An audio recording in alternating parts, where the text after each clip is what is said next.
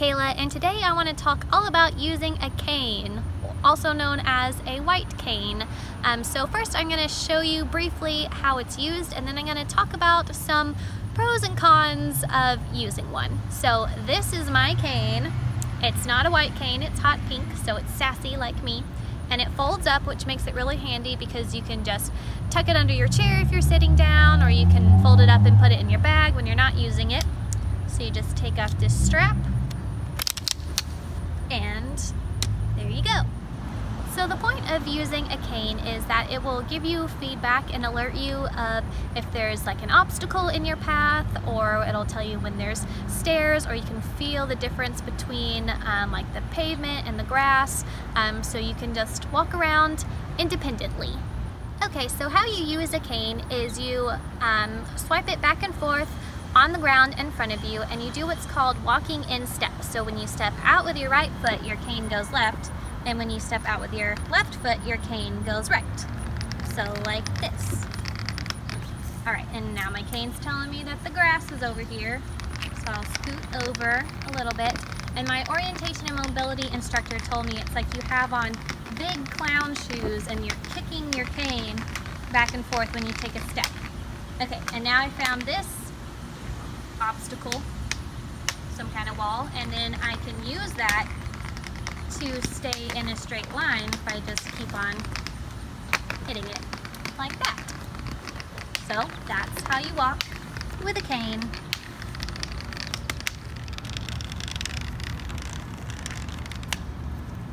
Alright, so I found some stairs, so I'm going to slide over to the rail so I can grab that, and then tap the steps as I go up, and now I'm flat, and okay, there's something over there, and then I'm going to try and find the door,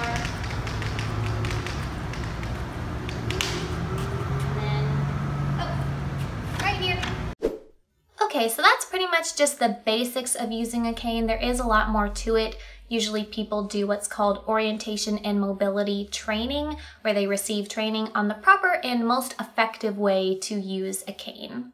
Okay, so let's talk about using a cane, and I'll discuss some pros and cons. I hope this is specifically helpful for people who are considering starting to use a cane for the first time. I know that can be a really big step.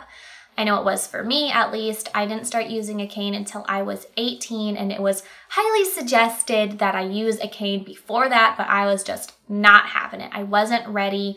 Everyone makes that decision to start using a cane in their own time when they are ready, because like I said, it can be a big step. And a lot of people wonder if they are blind enough to use a cane. And you don't have to be totally blind to use a cane.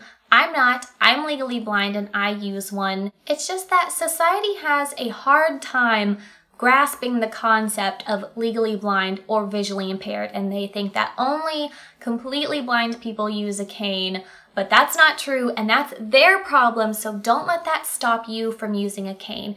If you think that you need to use a cane, or you think it might help you in the slightest, then you are completely entitled to use a cane. Because if someone didn't need one, they wouldn't consider using one. So the biggest pro of using a cane is probably the most obvious one, and that's that you can just travel independently. You can walk around by yourself, you don't need a sighted person, and you can walk around safely and not have to worry about tripping over something or running into something or falling down some stairs. So you can travel independently and safely, which are both very important things.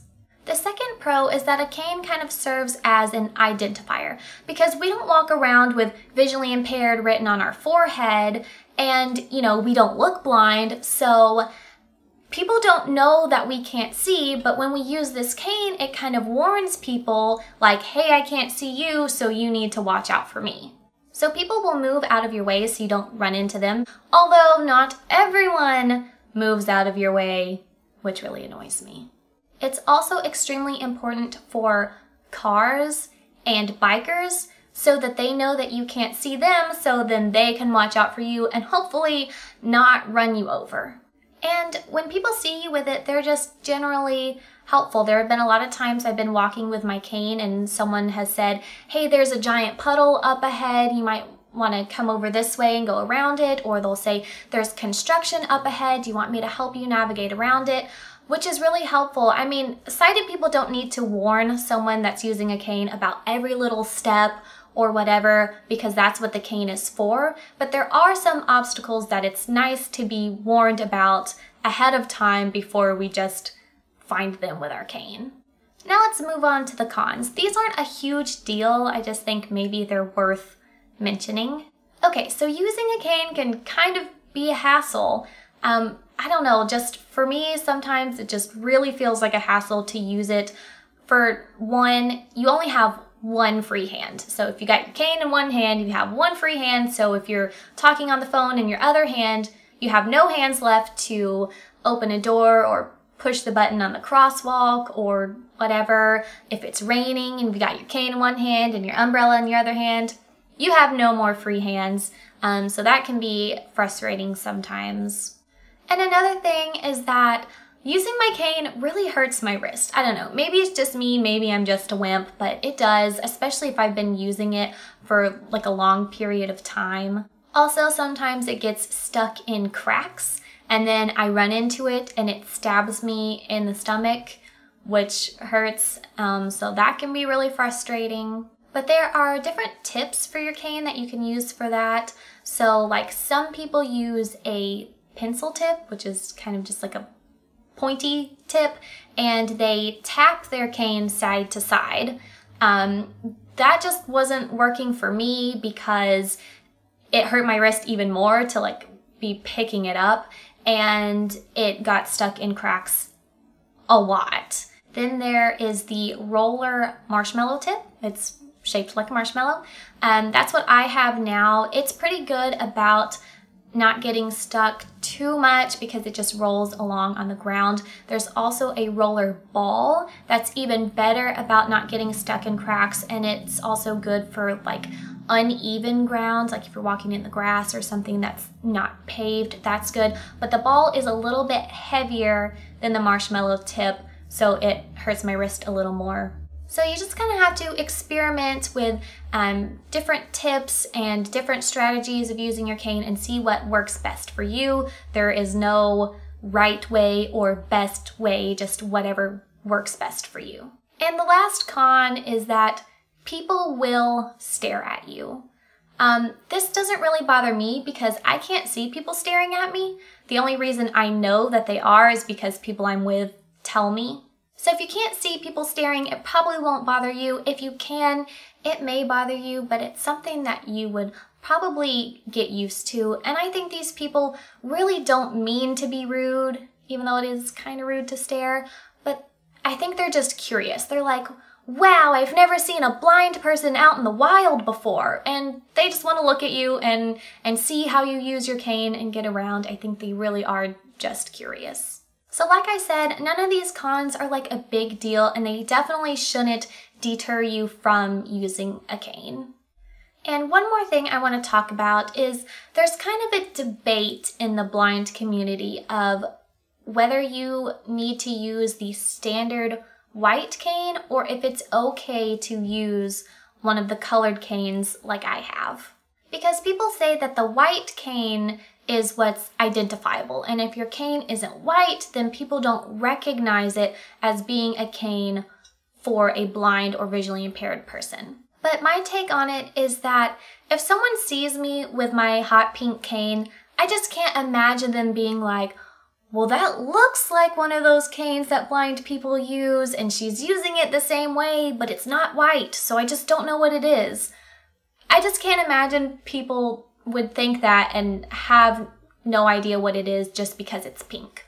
And when I used to use a white cane, I still had people ask me what it was or why I had it because, you know, I don't look blind. And so it didn't even matter that it was a white cane because people still apparently didn't know what it was. I think the colored canes are great. With my hot pink cane, you know, I feel like it matches my style and my personality, and so I'm a lot more confident when I use it, and I think that's really important. Also, if someone is on the fence about using a cane, they'll probably be more likely to use a cane if they like the look of it and they feel like it matches their style, and I think that's really important too. So if colored canes make people more likely to use it and more confident while using it, I think that's really more important than anything. So if you're considering getting a colored cane, I say go for it. So that's about all I have to say about canes. If you are considering using a cane for the first time and you have any questions at all, please feel free to leave them in the comments below. Also, if you have any thoughts, anything you want to add, any advice for future or current cane users, please also leave those in the comments below. As always, I hope you enjoyed this video. If you did, please click the like button. Also, please subscribe to my channel, and I will see you next time.